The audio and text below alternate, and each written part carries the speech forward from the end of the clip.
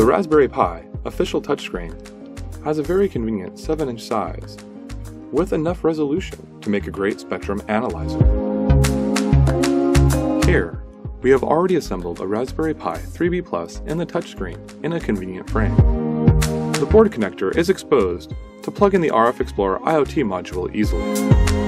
The USB and network ports are also easily accessible.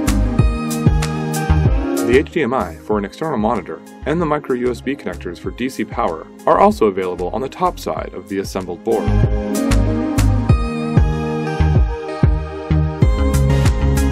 The RF Explorer IoT module comes in a handy little box with compatible shape and size to work with the Raspberry Pi.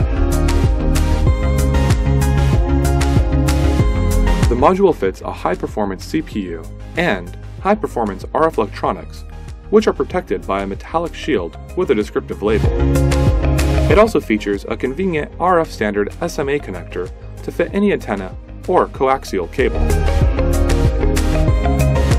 The board has standard connectors to work with all models of Raspberry Pi. And it can also easily be updated to work with Arduino.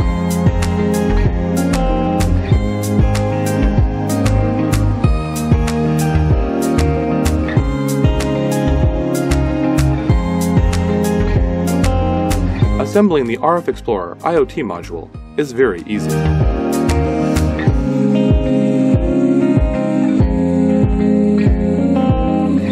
Locate the Raspberry Pi header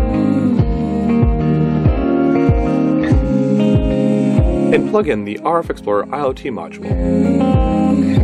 Apply gentle but firm pressure.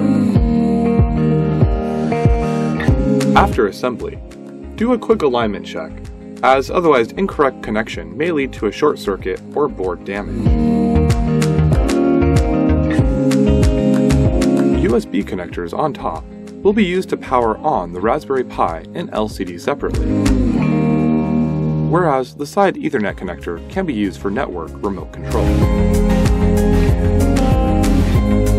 Now you can connect a SMA antenna.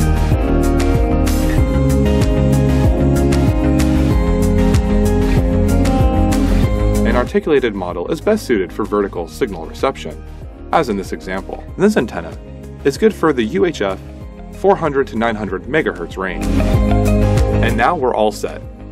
The fully functional DIY spectrum analyzer is ready to power on and work.